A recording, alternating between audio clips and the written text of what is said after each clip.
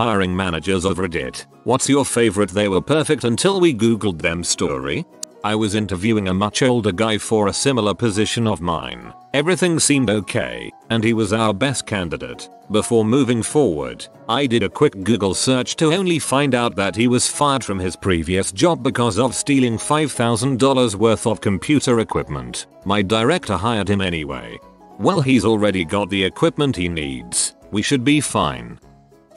Everything looked good on her resume. She was very professional and enthusiastic in her interview and just had that thing. That self-starter attitude that made you feel like this girl is going to get crap done. Well, ran a background check and literally nothing checked out. She was not actually licensed in her field like she claimed, and she had about a dozen priors for various white-collar crimes and none of her work history or references checked out. I guess she was just hoping that her charisma would win us over and that we wouldn't bother checking up on her.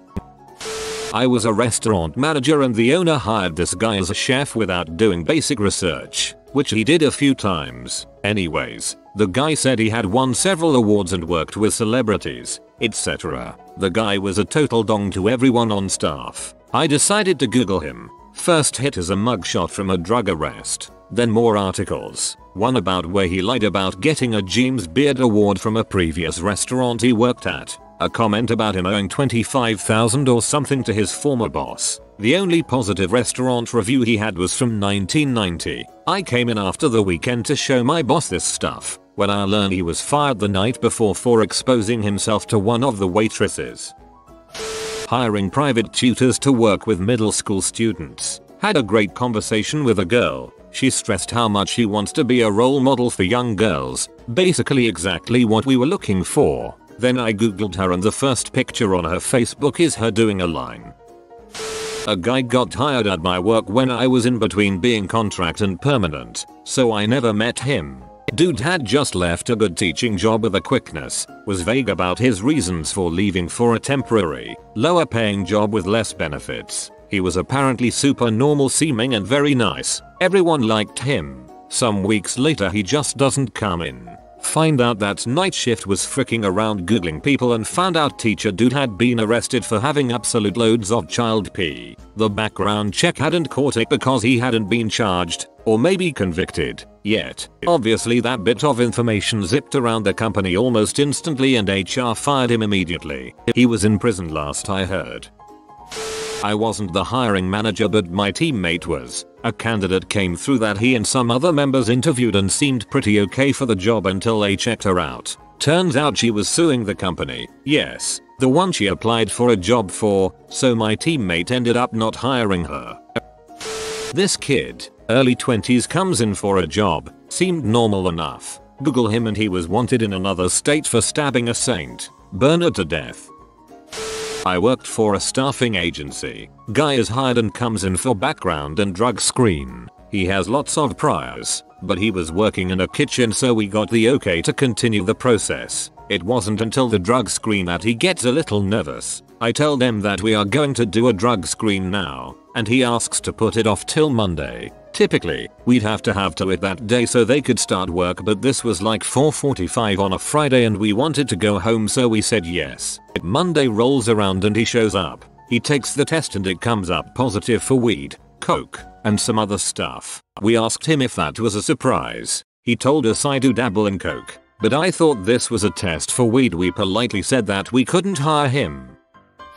Pre-Google era, but I think it fits the question. Family owned a trucking company. Literally everyone in my immediate family has or had a CDL. Mom's turn to take the newbie for a road test pre-hire. During the road test, they were involved in an accident. They were hit while stopped. The company was based out of Indiana. Accident happened in Illinois. Newbie gets arrested on the spot. Come to find out he has warrants that hadn't been out long enough for the background check service we used to get them yet. One of the warrants: stalking a female dispatcher from the previous trucking company he worked for. Had a guy apply for an entry-level post with us recently. His CV was okay, so we offered him an interview. Social media seemed okay too. He never turned up for the interview. A couple of weeks later, there's a story about him in the local paper. Turned out that he was living at the local boarding house. and was found in the kitchen one morning totally wasted, wearing nothing but a pair of socks. When a couple of women who also lived there tried to escort him back to his room, he got violent and assaulted them. Given the dates stated in the paper, he didn't turn up because he'd been in jail at the time of the interview. His resume has now been added to the do not touch with a 10-foot barge pole section in our filing cabinet. I used to manage a group home for developmentally disabled adults. I was in charge of hiring the staff that we needed to make the house run properly. I saw a name come across my desk that I had to interview and I instantly looked them up.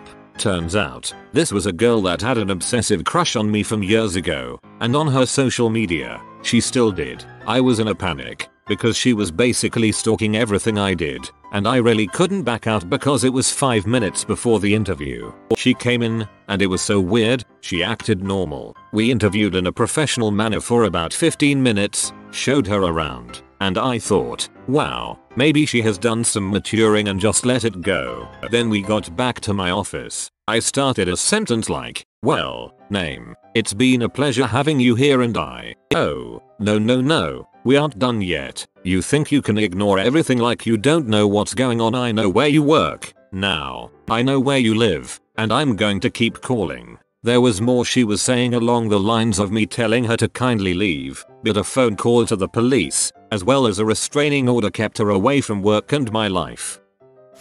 I hired a girl. She interviewed well. First day she threw up some red flags, but I figured I was misjudging or misinterpreting. People start missing money and one of my belongings disappears, which had never happened prior to her hiring. She was insulting everyone and making customers uncomfortable and I wanted her gone. Less than 4 full weeks from her start date, but didn't want to pay unemployment. Finally do a search arrest records in multiple states involving domestic violence and theft. She ended up saying she could just frick one of my barely legal employees, so I fired her for harassment. Lesson learned. Check everyone out no matter how well they interview.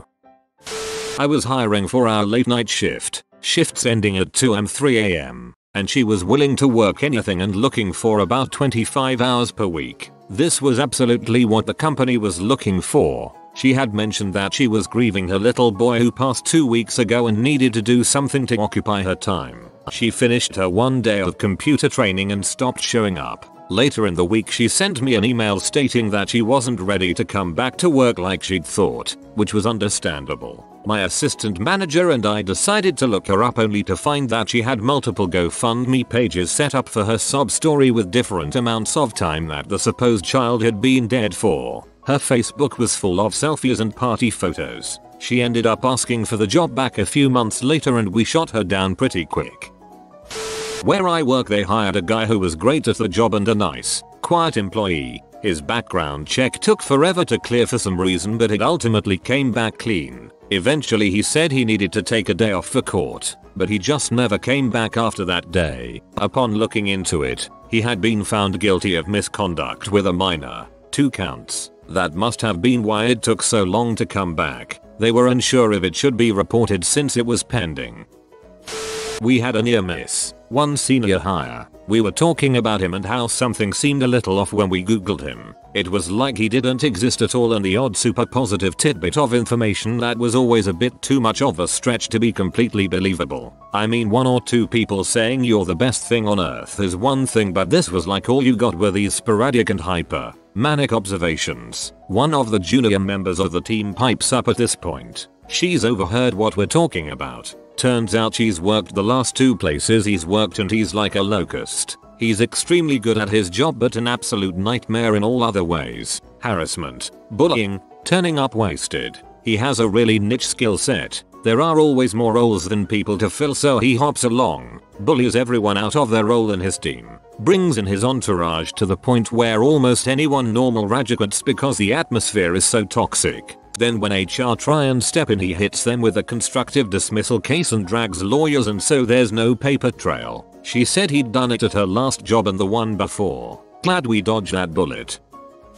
Slightly off topic but relevant. I heard we'd hired a new guy and so I looked him up on LinkedIn. Turns out he was just leaving a job where my father-in-law worked. I sent Pops a text and asked him about the new hire and opinions on him, and didn't get an answer. When I went for dinner the following weekend, I asked again. Turns out this new hire said he was leaving his former job to go and take care of his ailing mother in Africa. His former company said to not worry about it, take an unpaid leave, and come back when you can, however long it takes. I went in on Monday and told my boss. He didn't fire him immediately, but when he didn't perform well in his job after a couple of months, he got canned, and then proceeded to go back to his former company and tell them he was back from Africa. They did not rehire him. Okay, not a hiring manager, but at the time, I was a makeup artist that was flying to NY to work with a photographer. Right before the trip, communication dropped off completely. He wouldn't respond to Instagram or calls or emails. A few weeks later, happened to catch his name in the paper. He had been arrested for planning and filming the assault of a toddler. Not the hiring manager, but I was the intern responsible for checking references and running backgrounds at our company, and this was in my first week where I was just learning how to go about things. This guy did great in the interview, so I got the go ahead to run a background check and call his references. Something popped up in his background, so I had to call the police station to figure out how to get a copy of the police report since whatever happened had just happened. I talked to someone on the phone and gave them his name and who I was and what I was calling for. After doing so, whoever I was talking to didn't know how to go about obtaining the information on her end. She put me on a brief hold, then took a callback number and promised to call me back with some info. Well, it's a good thing neither of us knew what to do, because I received a call from the police department less than an hour later. An officer told me I'm really not supposed to be doing this, but I just wanted to let you know that interview guy had been arrested for carjacking a woman and that woman works at your company. He saw the company name and the guy's name and warned us. I'm so grateful too. Good resume. Former military. We were going to call him in for an interview but googled him first. Turns out he was arrested for arms trafficking. The report said he had stolen 2 or 3 small arms as well as a Stinger missile system from the base he was stationed at. The people he set up to sell the stuff to were undercover officers. Sounds like someone who takes personal initiative to solve problems and build business. Maybe could use more training. I was an assistant manager at a doggy daycare center, and our newly hired grooming assistant was working out well until my boss googled him. Turns out he was a convicted ex-offender who was found with thousands of child P files. He had been working there for a few months before we found out. Years ago at my previous company, a few co-workers met a young man interested in a software development position with us at a local trade conference and invited him to come interview with us later that afternoon. Said fellow eagerly provided the link to his blog. Top post was about being recently released on probation after a stint for illicit drug sales, and how his upstream supplier was kind enough to front him some startup capital and some new inventory to resume his little side gig, as his previous stash was allegedly confiscated during a previous visit by law enforcement. Co-workers and I decided to read a few more posts just to make sure we didn't confuse him for the wrong guy and inadvertently got the wrong link. Sure enough, a few photos and some older posts confirmed it was the same guy. We managed to get little additional work done in the rest of the afternoon between speculation as to when his apparent commitment to full public disclosure would land himself back in the clink and whether we ought to even mention having checked out his blog. We all had to try very hard to keep a straight face when he did come in for his interview. He actually was reasonably knowledgeable when it came to the job, and somehow we managed to completely avoid the question of his side gig and recreational pharmaceutical sales. We gave him an A+ for honesty and a F for good sense. He was not extended an offer for employment. I interviewed a girl who seemed nice, then after passing her off to HR I looked her up. Her name came up as having been fired from the local PD for possession of, among other things, 150 grams of coke. I know this may not be totally relevant here, but there was a time I was screening tenant applications for a room for rent. I had a bad roommate experience before and wanted to make sure I got the right fit for a tenant. I was exchanging emails with this nice lady who was eager to move. I explained to her the process and that a background check was needed, to be done by our property manager. But I had this weird gut feeling about this lady, so I googled her name and a bunch of arrest records popped up including domestic disputes. That was a no for me and politely declined her application. I share my dad's name, so when you Google my name you pull up his exploits. Stuff like being arrested for having 7 semi-trucks worth of weed in his driveway. Thanks, Dad. Knew a guy who couldn't get hired for anything. Eventually found out he shared his name with a local registered child abuser. He's since changed his name and has gotten to get meaningful employment. Had a guy come in to apply for a dump truck job. Seemed okay. Very well spoken. Clean cut. Not the type you usually see applying for a job driving a dump truck. He told me he had a PhD in psychology, had his own DWR addiction counseling business, but his wife divorced him and he lost everything.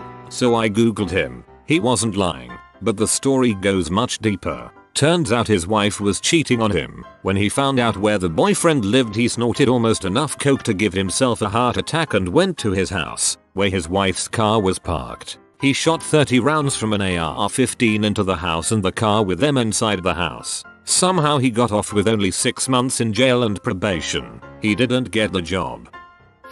Dude sent me his resume, but instead of sending it as an attachment, he emailed me a snapshot of his resume he had stored in his photos. In the photos below, it was him smoking blunts and drinking 40s with his friends. Also his email said, I saw this job on Craigslist. My number is X. I live in XXXX. Can start ASAP. HMU.